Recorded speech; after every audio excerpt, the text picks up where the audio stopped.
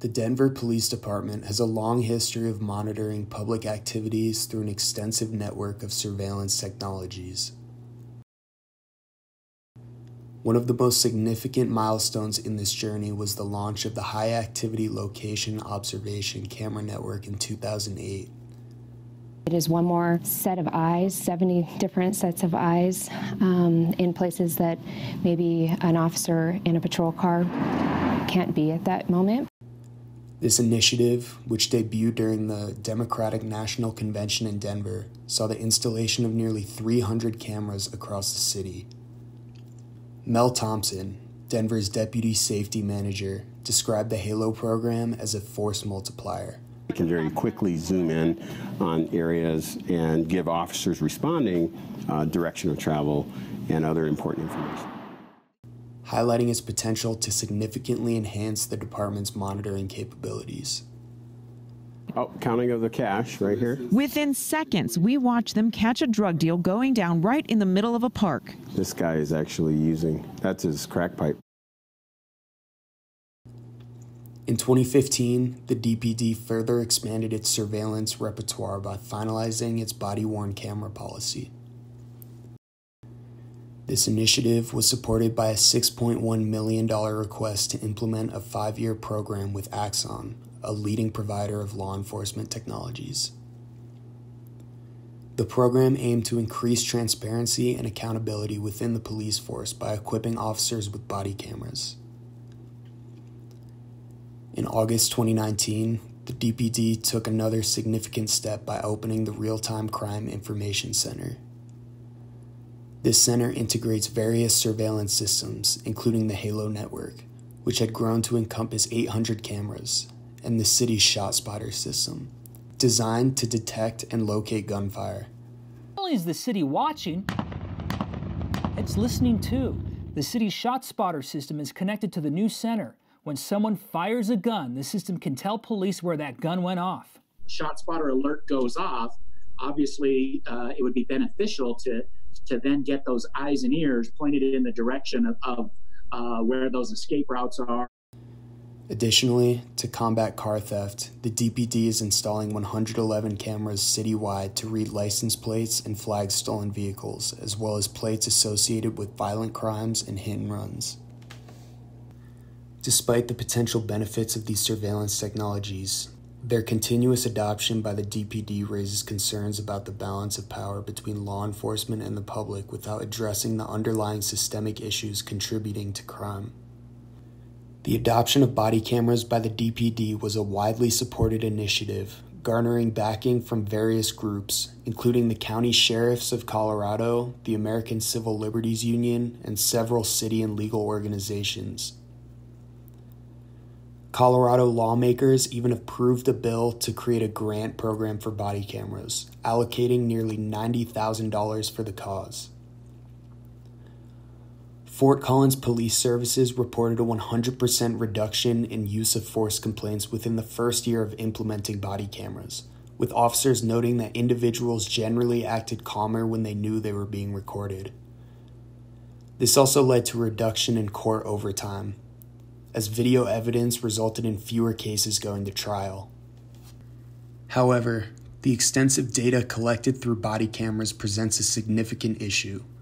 For example, a study from the Arvada Police Department found that their patrol officers generated at least 1 terabyte of data every 2 weeks, equivalent to 500 movies. While officers can legally record any scene where they are present, the general public does not have the same access to this data, raising concerns about transparency and privacy. The RTCIC represents another powerful tool in the DPD's surveillance arsenal, providing digital access to the entire city. This is essentially our eyes and ears. They serve as almost a virtual partner to officers out on the street. And this is an additional tool that we've been able to leverage in order to keep our city safe. Launched in August 2019, the RTCIC connects to an extensive network of surveillance cameras, including those from Denver Public Schools, the Regional Transportation District, CDOT, and even Coors Field.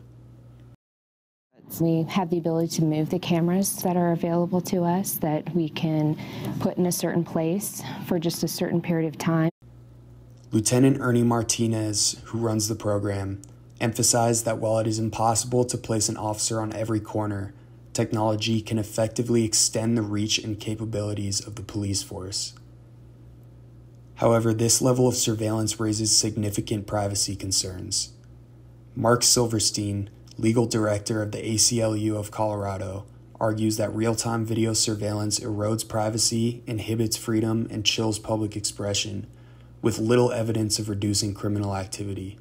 It seems to me that police is relying more and more and more on surveillance of just individual and regular Coloradans, regular Denverites.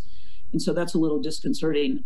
I also think it'll be really interesting to find out where they have placed these surveillance cameras. And I think the ACLU question is, are they in predominantly Latino, African-American neighborhoods? The placement of these cameras often disproportionately targets African American and Latino neighborhoods, exacerbating concerns about racial profiling and over-policing in marginalized communities. The DPD's use of license plate recognition technology to combat car theft has also sparked controversy. While the deployment of 111 cameras citywide has reportedly led to a significant decrease in car thefts, with a 90% reduction in thefts at the airport alone, it also raises issues of privacy and potential misuse. Catherine Ordonez, Policy Counsel for the ACLU of Colorado, stresses the need for robust privacy policies to prevent the misuse of collected data. The installation of license plate readers at key intersections such as 6th Avenue and Federal Boulevard has led to concerns that these cameras disproportionately affect people of color and those in need of social services. This sounds like the city has its big brother sitting there at the controls watching everything. What's your response to groups who express concerns about this type of surveillance? This was done with those considerations in mind. These are all public cameras. We do not tie into any personal cameras. The sheer quantity of data collected through these surveillance technologies poses a risk of mission creep, where systems initially intended for serious crimes begin to be used for prosecuting minor offenses. Matt Cagle, an attorney with the ACLU of Northern California, notes that most people do not want their data to be used to prosecute petty crimes, but this is a common pattern with such surveillance systems. In conclusion, the continuous adoption of surveillance technologies by the Denver Police Department reinforces their power over the public without addressing the systemic problems contributing to crime. While these technologies are often implemented in the name of public safety, they serve to deepen the power dynamics between the police and the community, allowing for extensive data collection and increased surveillance.